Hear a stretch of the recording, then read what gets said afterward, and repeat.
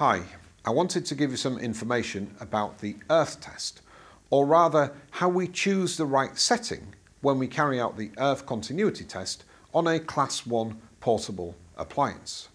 Now I should say, if you've got a battery powered tester, well, they carry out the earth test using what we now refer to as the soft test, in other words, a low current test. But if you've got a mains powered machine, then you probably have a range of different settings available, and it might be a bit confusing trying to work out when you would use each one. I was talking to a colleague quite recently who'd been doing P.A.T testing professionally for a number of years, and he told me that he'd only ever used a battery powered tester, and he couldn't understand why in certain circumstances you might want to use a high current test. He didn't understand any of the background to it, and he couldn't understand why you might ever need to do it. I thought it might be useful to explain a bit of the background behind the earth continuity test, why we've got the settings that we have, and hopefully that will give you a bit more of a deeper understanding for when you're testing your own appliances.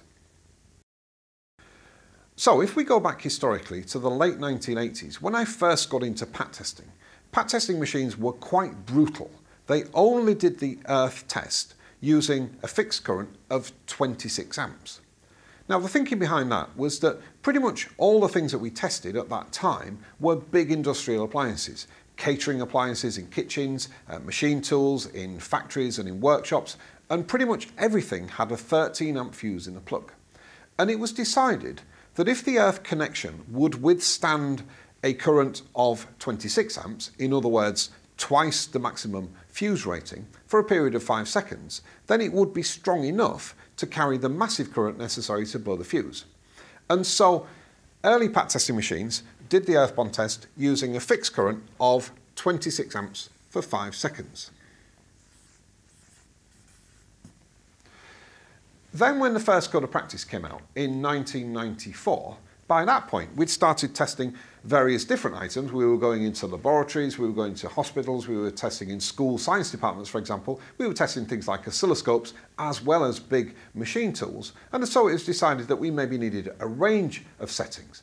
And so it was changed to 1.5 times the plug fuse rating up to a maximum of 25 amps. The 25 amps comes from one of the manufacturing standards. Some P.A.T testing machines still have a 26 amp setting available, and then we'd have maybe 1 or 2 settings in the middle, maybe perhaps an 8 amp setting or a 10 amp setting for use with smaller appliances that might have thinner cables and a smaller fuse in a plug. But then we also started testing in offices, and people started P.A.T testing computers. And of course, if you put the clip on the back of a computer and put 8 amps or 26 amps through the back of a PC, there's a good chance that that could cause damage. And so a special soft test was introduced, around about 100 milliamps, all the way down here. Now this isn't exactly to scale, but it'll give you an idea of what we're talking about. The code of practice actually recommends between 20 and 200 milliamps, and most of the machines you see nowadays have a 100 or a 200 milliamp setting, which is used specifically for testing IT equipment. Now the problem with this low current setting is that in the early days it wasn't very accurate. We're trying to measure a very small resistance by passing a very small current through it. And it was quite difficult for the earliest P.A.T testing machines to give us an accurate reading on this low current test. It was only really a question of whether it was connected or whether it wasn't. We didn't really worry too much about the readings in the early days of this low current test. But we'd use it as a compromise. Rather than risk damage to our equipment, we would use this low current test, which would at least tell us that the earth was connected. But if we wanted to get an accurate reading and find out how well it was connected, whether it was connected well enough to save us in the event of a fault, then we'd have to use a high current test. So fast forward 25 years or so, and the P.A.T tester manufacturers have got a little bit better at designing P.A.T testing machines. The technology has increased, and nowadays we find this low current setting is a lot more accurate than it used to be, pretty much accurate enough to be used on everything. And it didn't take long before the manufacturers started releasing machines that only had the low current setting available. Now, I think originally the intention was that these would be used for testing in offices. But of course, people started using them for testing everything, because the advantage of a low current tester is that it doesn't have to have that big transformer in it, which makes it lighter, which makes it cheaper to buy, which makes it easier to use, And of course, the big revolution was when P.A.T testers started running on batteries, because then you could get around an office very quickly and test a large number of items very quickly with a battery-powered tester. Now, I think that's just about okay, but I think a lot of people would still agree that this low current test isn't really giving the earth connection a really good stress. It's testing it, yes, of course it is. It's measuring the resistance a lot more accurately than it used to be. But a lot of people, myself included, would still argue that if you want to test big industrial equipment, like three-phase equipment or equipment on building sites, then a high current test is still the best way to establish that the earth is fastened on properly. But a low current test is certainly a good compromise nowadays, especially as the machines are a lot more accurate than they used to be. Now, there is one other thing to consider, and that is something that we now refer to as contact resistance. If you've got something like a kettle which is sitting on a base, or if you've got, say, something like a toaster where the exposed metal parts are plated in chrome, then you may find that this low current test doesn't give you a very accurate reading at all. Usually because you get oxidization building up. If you've got a kettle sitting on a base, for example, you can get oxidization between the kettle and the base.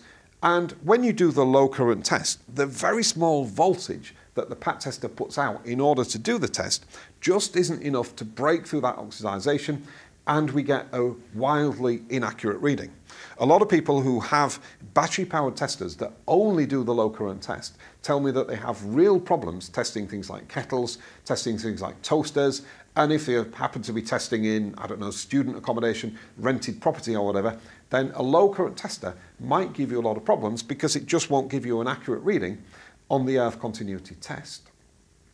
Now, something that has cropped up quite recently, those clever folks at Seawood have come up with something that they call their Zap Test. Now, this is still a low current test, but what it does, when you press the class 1 button, it gives us a little zap at the beginning of the test. Now, as again, not to scale, and I'm not entirely sure how short this zap is or quite how high it goes, but it puts a pulse through the earthing circuit, which breaks down that contact resistance. It's still a low current test, it won't damage anything, but it does tend overall to give you a lot more reliable readings, a lot more accurate readings when we carry out the earth test. So, in summary, if you want one machine that will test everything, then my recommendation would be to try and get hold of a mains powered tester that will give you a choice of high current test and a low current test for testing your computers. If you're going to be testing purely in offices and you're only going to be testing office equipment, IT equipment and the like, then by all means get a battery powered machine that just has a low current setting on it. And if you want a machine that will give you the best of both worlds, give you the portability, give you the speed of use, the ease of use and being able to get around very quickly, but still give you reliable readings, then try and get hold of a machine that's got this Zap technology on it that will give you a much more reliable reading on the earth test.